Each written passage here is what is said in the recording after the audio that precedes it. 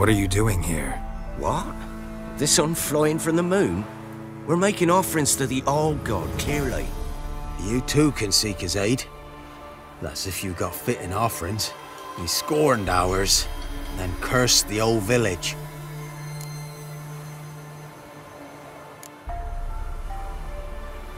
The Allgod, you call him. First I've heard. Is some new deity? Nay, 'tis ancient, revered by our forefathers. They say it were like this. Roslav of Oriton came here to gather brushwood, and suddenly, for no reason, a bush burst into flame. Then, Roslav heard a voice from the ground, demanding offerings and obedience. We've been coming here since then, bearing gifts, in exchange for which the Allgod watches over us, keeps us from evil. Mm-hmm. Plain to see that. So, what's wrong with your offerings? You needn't mock us, you can see right well we brought scraps. Before the war, I wouldn't give this such to me hounds. But what can we do? Such are the times. And they're like to get worse. Allgod said if he don't get a rafter of bacon and a barrel of beer at least, the rivers will fill up with frogs and locusts or some such will devour the harvest. I could intercede on your behalf with this Allgod of yours. Got a feeling we'd come to an understanding. Well, I suppose it can't hurt to try. To speak with him, you've to stand before the altar and cry out, Allgod, help a poor wretch in need. Who knows, he might just listen to a foreigner.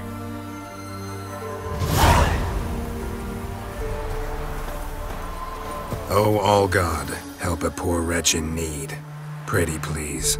How dare you disturb my divine rest, mortal? I dare disturb it because I want your divine self to lift the, curse you cast. Those peasants really don't have— They must bring worthy offerings or they shall face drought, driving hail, earthquakes, avalanches. I have spoken.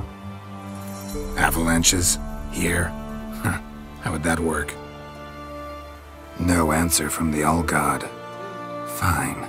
We can finish our conversation when I find him. Voice came from underground.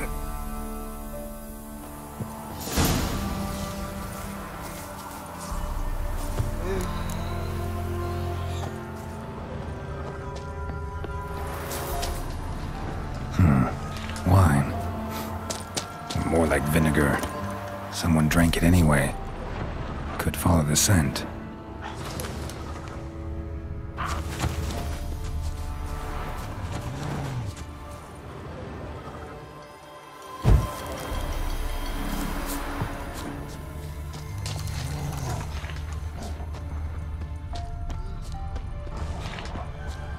Someone placed an illusion here.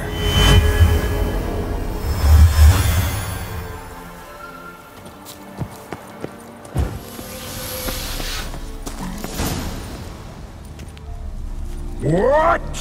Who dares disturb my divine being? Geralt of Rivia. Pleasure. Huh. Expected the Allgod to be corporeal in form, but never thought he'd be corpulent. Fattened up nicely at those peasants' expense. Expense? Expense? Not a word about the help I give in return. Blessings, absolutions, enlightened advice. Believe me, these folks need all of it. I'd watch over them still if they fulfilled their end. But lately they offer these pathetic scraps. That they steal from the mouths of their children, and to make matters worse, you cast a curse on them. And I'll not lift it till they bring me worthy offerings. I'm to settle for curds and whey? Not a chance. And you can tell them that.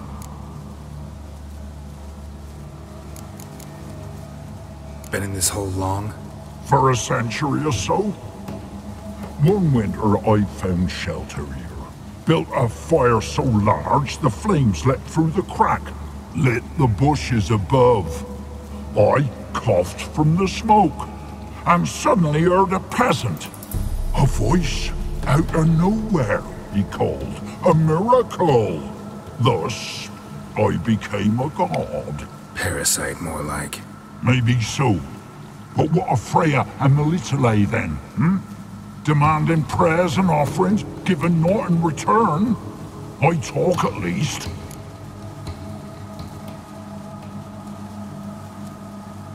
Got an idea how to resolve this. I'll just kill you. Whosoever looks upon my godliness must die!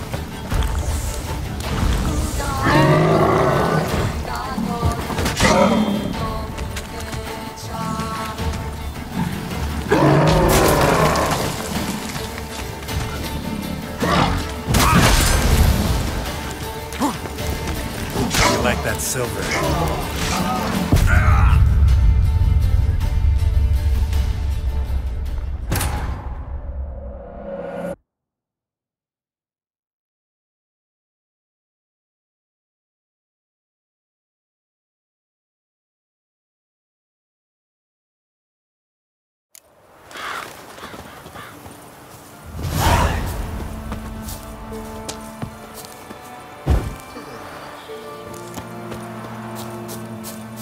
Hell in his eye.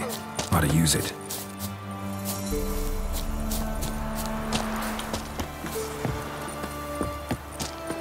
Oh, Allgod, help. How dare you! I dared... Say, Avalanche. No.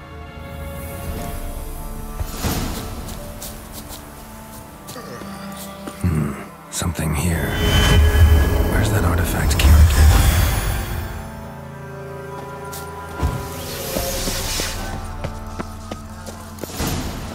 what? That they... And Got enough. whoever looks upon my godliness must die!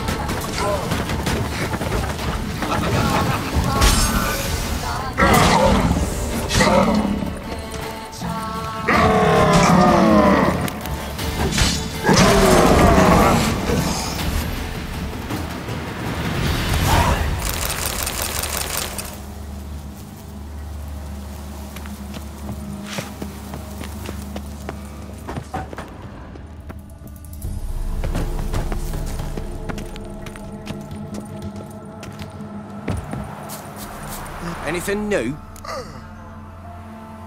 Got good news. Your god's dead. It was actually a run-of-the-mill monster, sentient but mean. Took advantage of you. You went hungry, while it grew new chins.